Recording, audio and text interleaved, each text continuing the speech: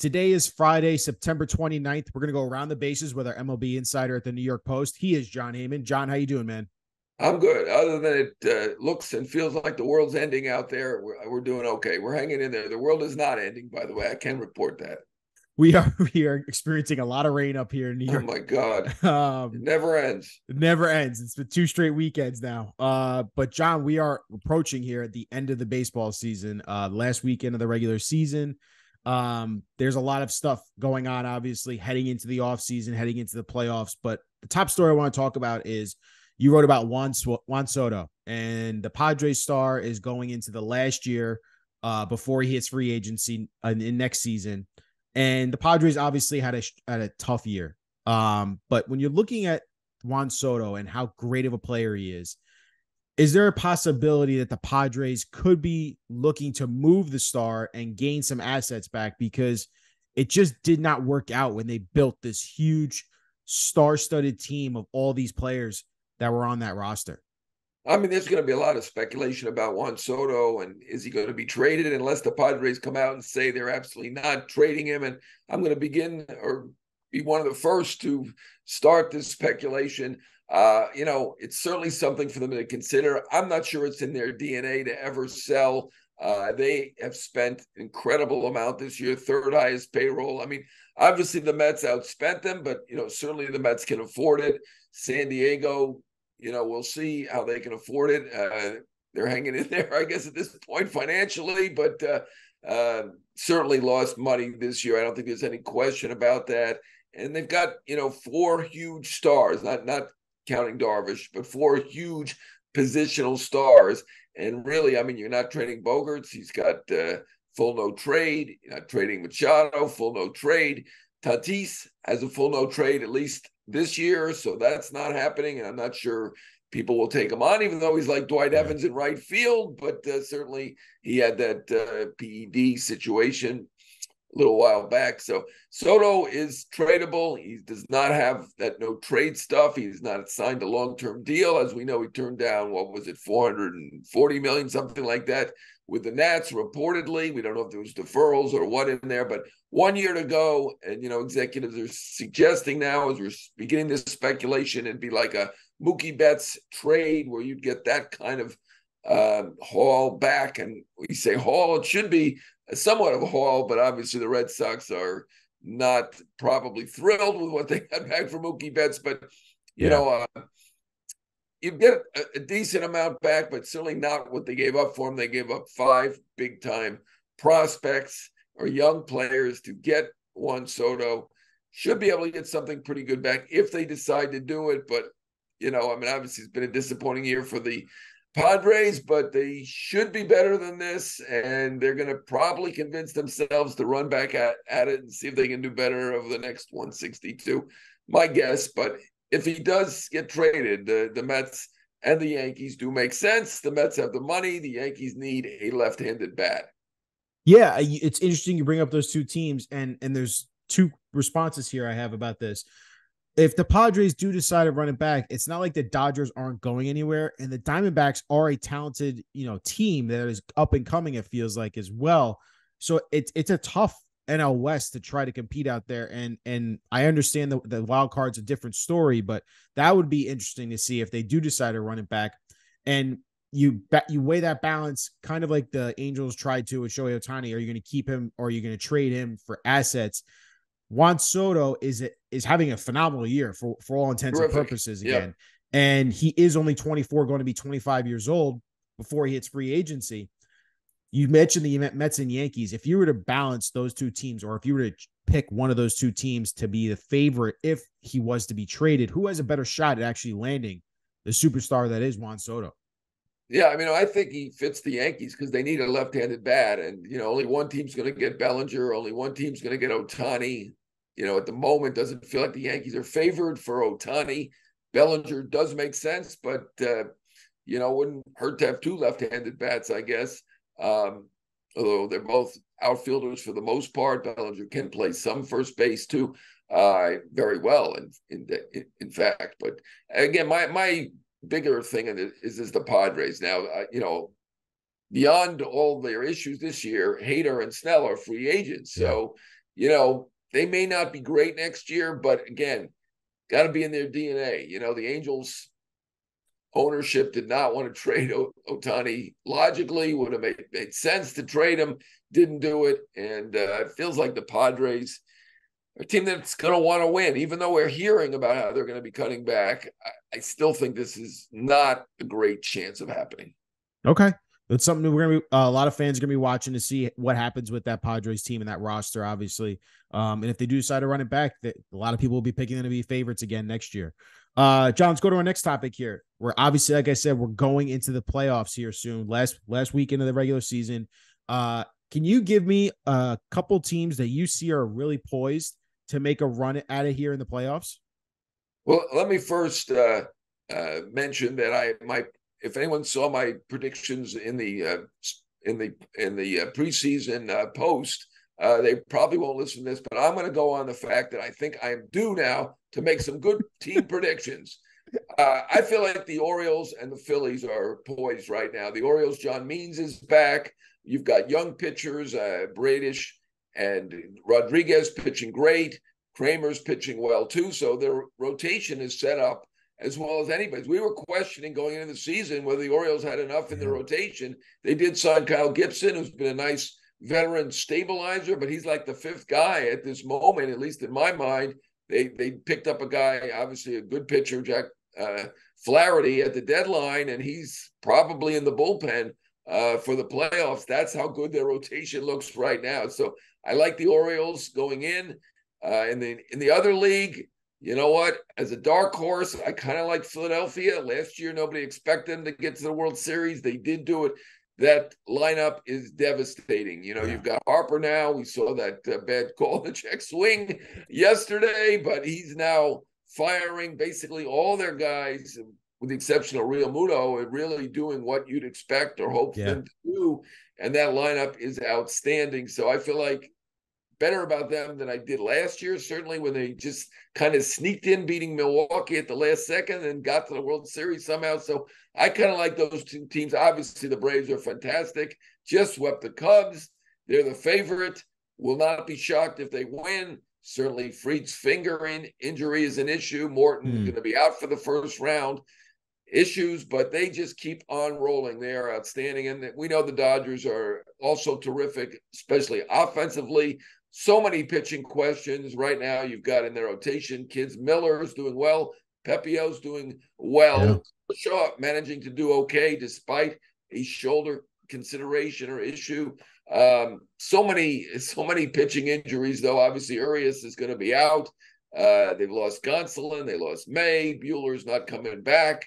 I'm probably leaving out 3 or 4 others, but I mean, you can't count out the Dodgers. And certainly Milwaukee's got the pitching. National League, to me, is the most interesting. They've got a lot going on right there right now. We thought the American League was better this year, but right now it feels like the top teams are in the National League.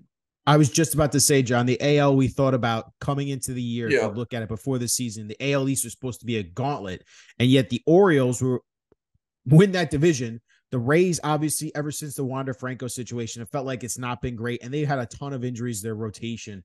But it's not a great AL because the Rangers were so good for a lot of the year, but again, I've struggled a lot towards the end of the year. Yeah, very up and down. The Rangers very up and down, very talented. Can't rule them out, certainly. Houston, I mean, who would have thought? They are, and they've got the nucleus with Altuve and Bregman, all those guys, Alvarez, but they did go 2-7 recently against the 2 worst teams in baseball, Kansas City and Oakland. Wonder a little bit about them too. I feel better right now, despite the injuries with the Dodgers and the Braves. And right now, I think the Phillies are on a roll and they're looking good. Like I said, in the American League, I'm going Orioles. Texas, very dangerous though, I think. Yeah. Oh, you mean the Phillies? Because you said Texas. American League. American League. Okay. American League. I'm going Orioles. And National League, dangerous. National League, I'm going to say I kind of like the Phillies right at the moment. I mean, the Braves are obviously the favorite. You can't get away from that. They've been incredible. They've wrapped up the best record. Their offense is setting records. Acuna, amazing, going to be the MVP. National League looks pretty good though right now with Dodgers. You got the Milwaukee with the pitching. And certainly the Braves, great, and the Phillies lineup. And I like Wheeler, and even though Nola hasn't had the great year, I like him as well. Yeah, Phillies obviously have that playoff experience going off over that run last year. It's going to be a fun race to watch in both leagues, obviously. Sticking in the National League and sticking in the NL East, let's talk about the Mets. The manager situation. Obviously, we've talked about this with David Stearns now running the baseball operations. What is Buck going to do with 1 year left on his current deal? How are you seeing this situation playing out? Are the Mets going to look to bring in a new manager as they head into a new direction with a new head of baseball operations?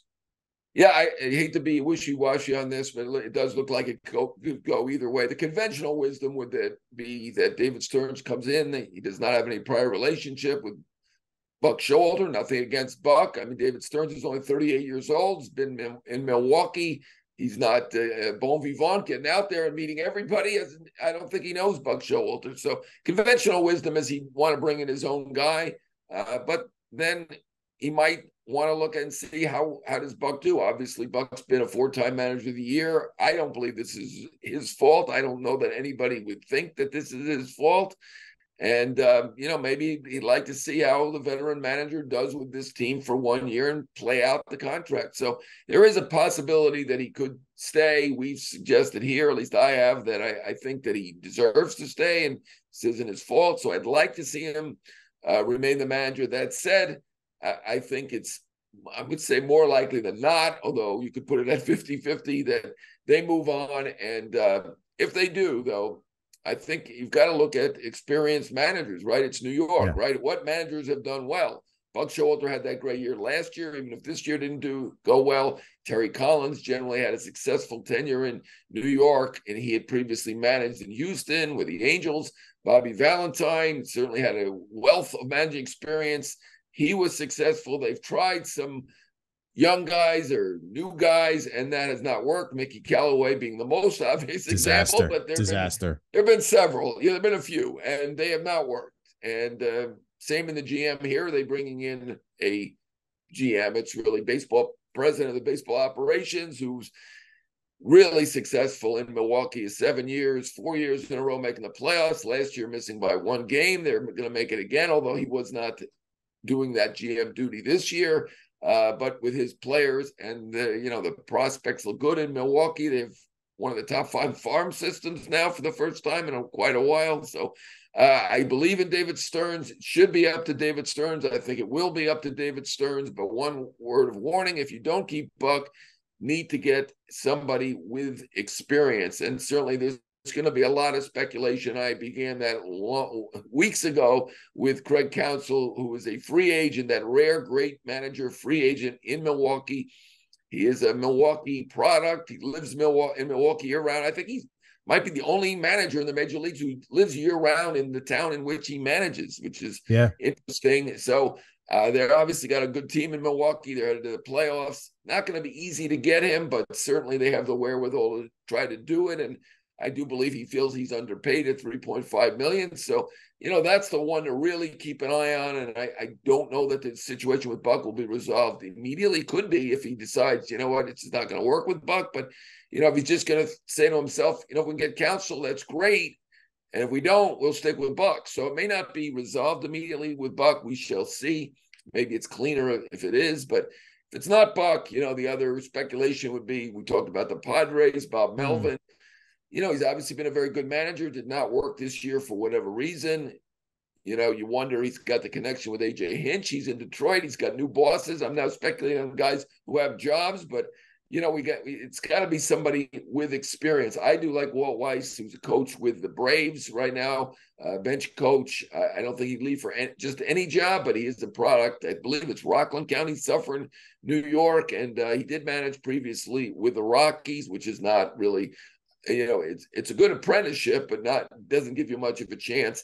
Of course, there's Eric Chavez on the Mets bench, who I think will be a major league manager at some point. But again, I think experience would be important here for this job. So I think they got to look at Counsell. You got to look at Melvin, Hinch, somebody like that who's got a wealth of experience if you're going to move on from Buck. Yeah. It again, It doesn't feel like it's going any way. I think the Mets are kind of keeping it under wraps here, and then we'll see what happens. Obviously, that could be a Black Monday, could be next week, but we'll see that situation develop. Let's wrap all this up, John, and bring it home. Disappointing team of the week. Who you got? I got to go with the Cubs. And wow, I mean, they're right now got less than a 50% chance to beat out the Marlins. The Marlins, who have about a negative 50 run differential, the Cubs about a positive 100. And right now, the Marlins are a half game up. They've got a lead in that game that was postponed last night. So they have to come back and play Monday. Won't be good for them, but they've got that advantage. They are up by a run in that game with men on pace. And, it's kind of shocking that they're a half game up with a run differential difference of almost 150, about 150 runs. And the Cubs just got swept. And of course, they had a tough finish here. Now they're going to Milwaukee, which probably doesn't love the Cubs, not going to do them any favors, even though they're already in.